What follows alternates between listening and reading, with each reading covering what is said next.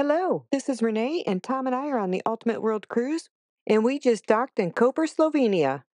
Join us as Tom and I take a walking tour through its historic old town. Koper's old town is a treasure trove of history with medieval architecture, narrow streets, and the beautiful Praetorian Palace.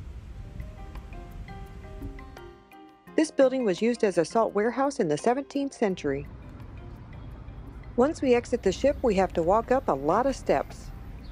We could have taken the elevator, but we opted to get our steps in and ended up walking 8 miles today. Once we got to the top, we had a beautiful view of the harbor and the ship.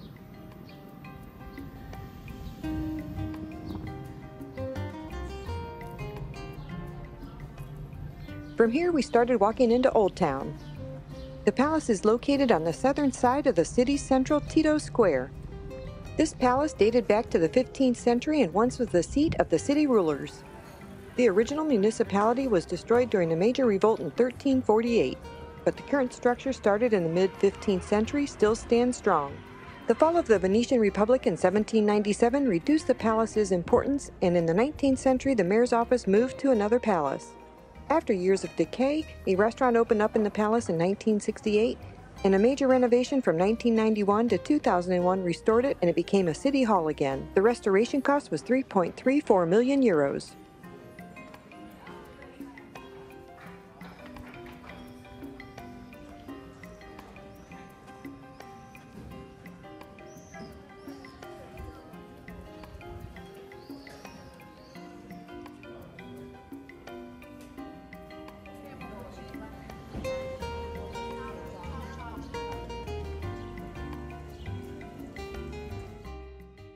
Little did we know, if we walked straight out of this archway, we could have gotten straight almost to McDonald's.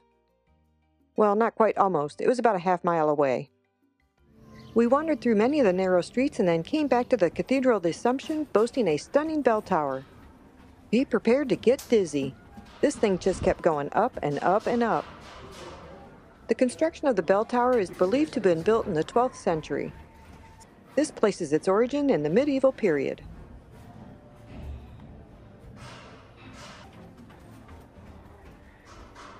Standing at approximately 54 meters or 177 feet, it is one of the tallest structures in Koper. During the 15th century, a clock was added to the tower. From its medieval origins through various periods of architectural and political change, it stands as a testament to Koper's enduring heritage and cultural significance.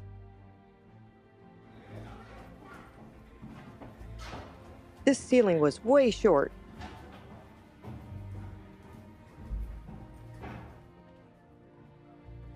We think we're at the top, but this is just where the bells are located.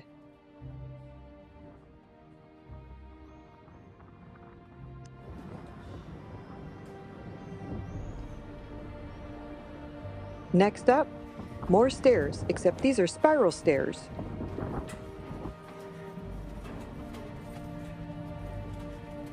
We finally made it to the top.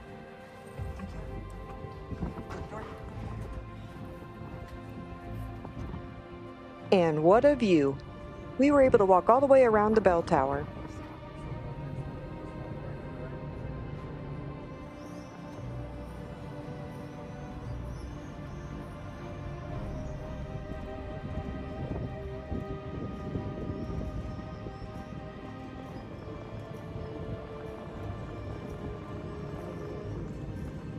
This is the view looking down into Tito Square. And now, time to go back down. It was a little bit intimidating.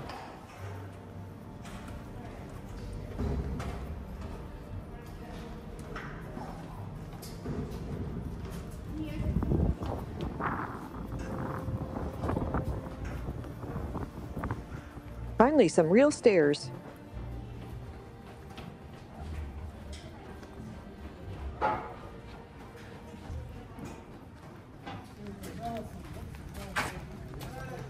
From the bell tower, we walked up even more stairs and toured more of the town.